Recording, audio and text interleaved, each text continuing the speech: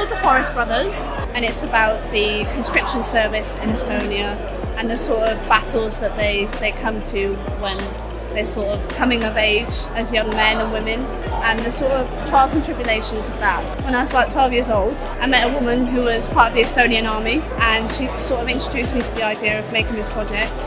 And then when it came to this point of the course, I decided that it was a really good time to sort of pursue that idea and develop it as much as I could with the support and guidance of the lecturers.